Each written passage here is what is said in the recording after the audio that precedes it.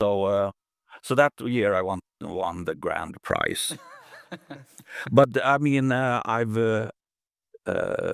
been eclipsed in this by far later on by François Bellard, who wrote a tiny C compiler, because he wrote a C compiler to machine code that he won the obfuscated C code contest with a few years later. But I mean, I spent a lot of time on this C compiler thing. It was stupid.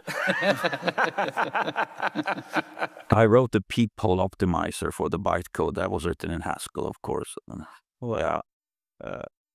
seems like you really get fun out of doing these things, huh? Oh yes, I mean, and it's a challenge.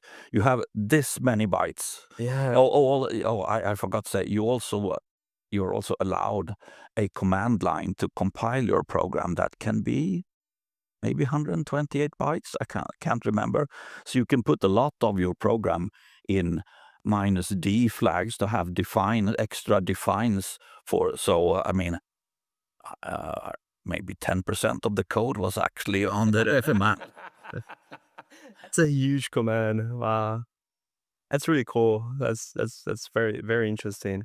So you also have a very you've been around in the industry. You've been a professor, you've been around in industry, you've worked for banks, you've worked on a bunch of stuff.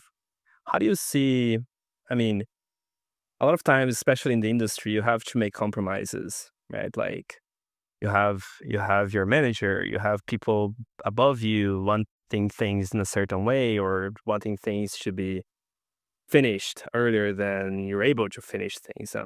So there's this tension, right, between getting things done, being practical, and making good software, beautiful software, or even like theoretically pleasant stuff. How does that come up in your career?